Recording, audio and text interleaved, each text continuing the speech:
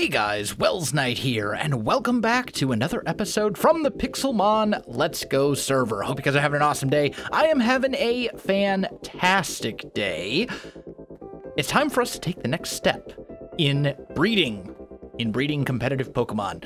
So, we have done plenty of breeding for stats, for IVs, right? So we've got all sorts of different Pokemon that we can breed and get perfect stats. Like, for example, if we look at all of these guys, these are all perfect. They all have perfect IVs in the way I want. These are all perfect, etc., etc.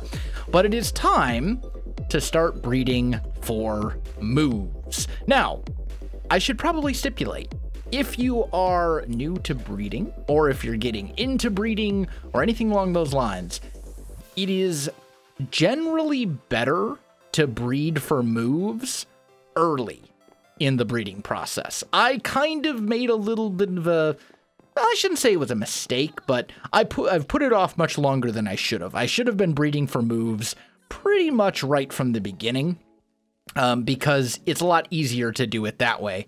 And I'll explain why in just a minute here.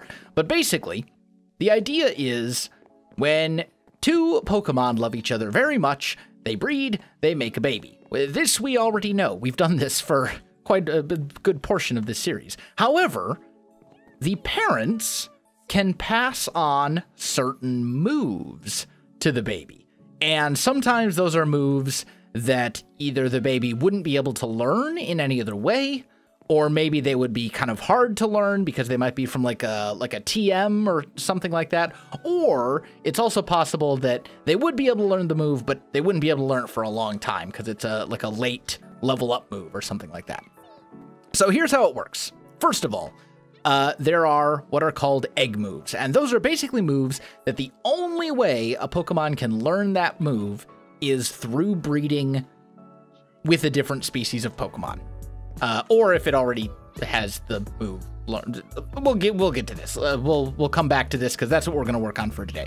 Also, if a father knows any moves that can be taught via TM, or technically HM too, I suppose, but basically TM moves, the baby will learn it. If the father knows TM moves, it will pass those TM moves down to the baby. If they are able to learn those moves normally, right? If both the mother and the father know a move that the baby would learn eventually by leveling up, the baby will get those moves as well. So that's how you can get, for example, I don't know, like, I can't think of a Pharaoh Seed, right?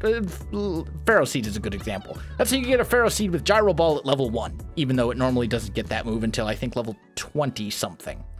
So that's another thing. Not super useful in traditional competitive Pokemon, but very useful in what we're doing here on the server, where we're saying you can only use Pokemon up to this level for the tournament, right? That's how you could get a Pokemon that maybe it's only like level 45, but it knows a move that it wouldn't normally learn until level 60 or something like that, just as an example. But let's get back to egg moves, because this is kind of the important bit. So, egg moves are moves that a Pokemon can learn, but it can only learn it through breeding with a different species. So, here's a good example. I have here a Cranidos, and what I want to breed is I want to breed Larvitars, specifically Tyranitar, which is what it will eventually evolve into. Tyranitar is a fantastic Pokemon, has been a huge threat in just about every competitive metagame since it has been introduced. It is a beast. It's not quite as good as it used to be overall, because of some things that have been changed, as far as like new stuff introduced that counters it fairly well. But it's still a top tier threat, and it's one of my favorite Pokemon because it's just super fun to use. I do love all the pseudo legendaries, which it is. So yeah, Tyranitar, fantastic. One of the big things that it's very good at is it's what's referred to as a Pursuit Trapper. Pursuit is a move that deals a ton of damage to an opposing Pokemon that is switching out. So basically the idea is Tyranitar comes in against something that would lose badly to Tyranitar. Your opponent tries to switch that other Pokemon out, and you kill it with Pursuit. And it's very good at that because Pursuit is a Dark-type move. Tyranitar is a Dark-type Pokemon, so it gets stab bonus, and it's really powerful to begin with, and it just hits really hard. So, it's a very good Pursuit trapper. However, Larvitar / Tyranitar does not actually learn Pursuit from leveling up, or from TMs, or move tutors, or any of that kind of stuff. The only way to get Pursuit is through breeding. And one of the things that it can breed with is Cranidos, who learns Pursuit at level 10. So, if we fight this Litleo here, let me just... Wow, that was actually a very strong headbutt. Either way, we killed Litleo. Cranidos gains a bunch of levels. We got him up to level 5. We'll probably fight a few more guys here. I don't really want to fight, like, all the guys. Also, I just realized, you know, since the update, I don't think I've actually seen an Audino out here. And they used to spawn all the time. So that may be one of the things that they changed. Let's just get a little bit of this stuff going there. There we go. Heal up a little bit. And then we'll just fight a couple Pokemon to get Cranidos up to level 10, which I believe is when it learns Pursuit, if I am remembering correctly. It has been a little while, but I think that's the case. Let's just... you're a wimpy Nidoran. Sure, you're an evolved Pokemon. You should give me a decent amount of experience. Level 9. Trapinch. We're almost there. Probably one more good battle, if I can find a worthy opponent. Not over here. Where are all my Pokemon? There's like nothing over here. Where'd they all go? Oh, there's something. Shinx? Yeah, pretty weak little Shinx, but I think we can still do it. And Cranidos has grown to level 10, and now it knows Pursuit. So, now that it knows Pursuit, and it's a male Cranidos, which is important, because if I was breeding, if it was a female Cranidos, it would make a Cranidos baby, not a Larvitar baby, right? So we need it to be a Cranidos, we need it to be a male of the species. I'm just gonna take these two out of there. Might as well grab the rest of these eggs. The reason I'm taking those two out is because I need the Destiny Knot. Actually, no. I don't need the Destiny Knot. I'll take the Destiny Knot from these skitties instead. Breeding. Currently breeding. Put you back. There we go. Let's come over here. And we'll just say no to those. I don't need to breed more of these guys. Okay. So that's all good. So now... we'll swing over here. Temporarily, I'm just going to throw these eggs into the first box. I will hatch those later. Okay, so we'll grab the Chansey... wait a minute. I just realized I messed this up. I do still want to be breeding Chanseys. Well... do I really need to be breeding Chansey? I probably should be breeding... I don't know. Well, I'll sort that stuff out later. For now, let's just grab the Everstone and the Destiny Knot, like so. Okay, so now we have a Cranidos that knows the move we want, and we also have a female Larvitar that is otherwise perfect, except for the fact that it doesn't know Pursuit, right? So what we can do is we can give the Everstone to the Larvitar, so it will get the jolly nature. We'll give the Destiny Knot to the Cranidos, and we will put... oh, wait a minute. I gotta put them into the PC where they belong. Let's put you here and you... That's a male Larvitar. Probably would be a better idea to do the female Larvitar. Just a thought. Good job, self. Anyway. All right, female Larvitar, male Cranidos. And then we will put those two in here. They are capable of breeding.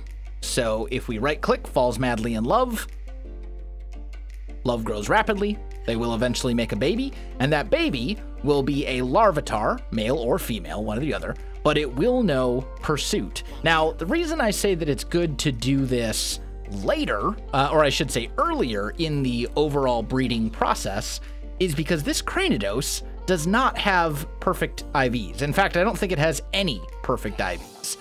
This larvitar is otherwise perfect. The baby is unlikely to be a perfect baby as far as IVs go. So I'm essentially, because I've waited to do this until after I already had a perfect larvitar, I'm essentially starting over when it comes to breeding for IVs. Not completely starting over. I can make it go fairly quickly, but I'm going to need the babies to know pursuit as well.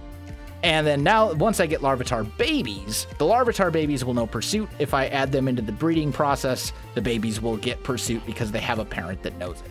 But yeah, this is something I should have done before I started breeding larvitars. The first sets of babies I made should have been larvitar and Cranidos to get the move that I wanted. But now I basically just wait for these to hatch, and as I get more and more larvitars, they'll all have pursuit, and eventually I'll be able to get perfect larvitar babies that have the move that I want. Pretty cool. All right, guys, I am back, and I am about to hatch our first larvitar egg that has pursuit. Hey, there we go. And it is a male. So this means a couple things. First of all, we can swap this larvitar out for this Cranidos, and the baby will still know pursuit. The other thing we could do, let's just look. I really don't have that many. Oh, here we go. There they are. The other thing we could do is we could pair this male larvitar with one of our female larvitars over here, and it would still, the baby would still know pursuit as well. And I think that's probably a better option for us. Let's grab maybe, I don't know, this one. And then I know I can take these two and steal the Everstone and the Destiny Knot. We'll put one onto you and one onto you. And we'll put you into, let's see, male goes there, female goes there. I just realized I've got my flawless Chansey here is not breeding at the moment. You know what? This is fine. Let's actually put those guys up here, and we will get them going as well. So now we're making 2 babies, and both babies will now know pursuit. If we look at this one, this is the one that we just hatched. Oh, you know what? I just realized I forgot to actually name this guy. Let's grab you. He is in slot 4, and his IVs are 001, 001. Jolly. And we'll rename and then put you back. And if we look at his moves, you can see he knows pursuit, which is exactly what we want. So that's basically how you do it. The other one that I want to do is I would really like to get some, I'd like my Chanseys to know a move called Heal Bell, which basically removes all status conditions from your party. So if anyone on your party is burned, poisoned, paralyzed, whatever, it will actually heal the whole team of those status conditions, and that is a move that is learned by Skitty. So thankfully, I actually am already breeding, I'm already breeding Chanseys with Skitties. So all I would have to do to get that is take these Skitties right here, these male Skitties, and just bring them to somewhere to just level grind them up until they're high enough levels to actually get Heal Bell, and then they'll be able to pass that down to the Chanseys, which will be fantastic. Also, I should mention, egg moves, the moves that can only be learned through breeding, it doesn't matter if if either parent knows them, the babies will know them. So if I make baby Chanseys, even though Chanseys are only female and can only ever be female, any Chansey babies that those Chanseys make will know any egg moves, like Heal Bell, for example. So I'm going to take these guys to the Haunted Tower over that way, and I'm going to get them breeding up. And we are going to, or I'm going to get them trained up to, I think it's like level 37. They learn Heal Bell, which is it's a ways, but it's doable. And honestly, this Talonflame could use a little bit more experience anyway. So I'll probably take them over there, do some level grinding while I'm waiting for these guys to breed, and we'll go from there. All right, guys, I am back. I've got our next batch of stuff breeding here. We've got 3 Chanseys breeding. Pretty easy. It's just look at them in the PC. These guys, the Skitties, I raised them all up to level 37, so they all know Heal Bell, which means they will pass Heal Bell down to the new Chanseys, which is great. And then over here, I have 4 Larvatars all breeding, and all the babies produced here will know Pursuit as well. So we're actually getting somewhere. The egg moves, we're getting there. Progress is being made. This is a good thing. So now what I need to figure out is what other stuff I want to breed for egg moves and what I want to breed in general. On my way, I think it was my way back from the Haunted Tower, at some point very recently, I did get some new stuff. Here we go. I got a Bagon. This guy will ultimately evolve into Salamence. And Rockhead is his starting ability. But when he evolves into Salamence, it becomes Intimidate, which is a fantastic ability in competitive battling. Naive Nature, which is not great. I'd ideally like probably a Jolly Nature on this guy. But we could, I do want to breed these as well. I definitely want to be able to breed all the different pseudo-legendaries, of which Salamence is one. And I finally got a female Gibble as well. I've been trying to get one of these for a while. Jolly Nature, I've had 2 males with the Jolly Nature.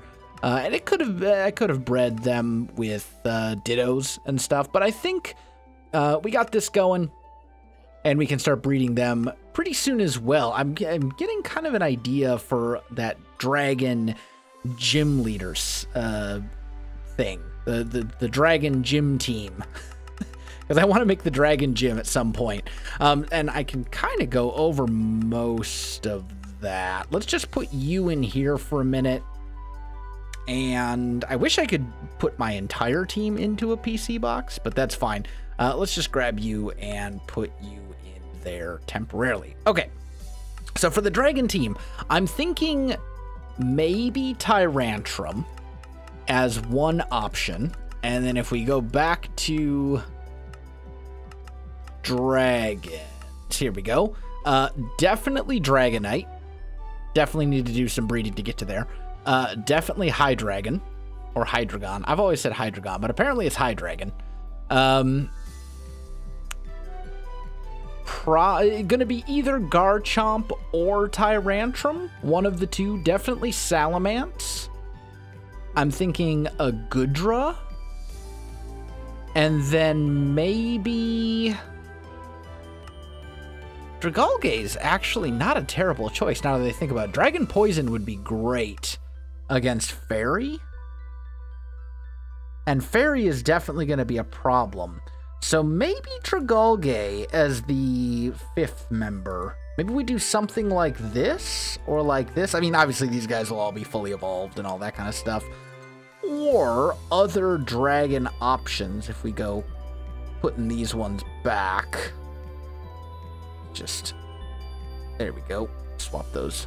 Other dragon options. There was also Altaria, which evolves from Swablu. Could be an option. Flygon would not necessarily be bad, although between, well, I don't know. Maybe Flygon would be better. It does have Levitate, which is ground immunity, which is great. Yeah, this might be an option. So Flygon's an option. Altaria is an option. Noivern is an option that evolves from Noibat. I mean, there's a lot of good dragon options, obviously. Pretty much all the dragons are at least fairly good. I'm also thinking maybe I do like a Mega Charizard X as my Mega Evolution. Otherwise, other Mega Evolutions would be Garchomp gets a Mega Evolution, Salamence gets a Mega Evolution, and I think that was it.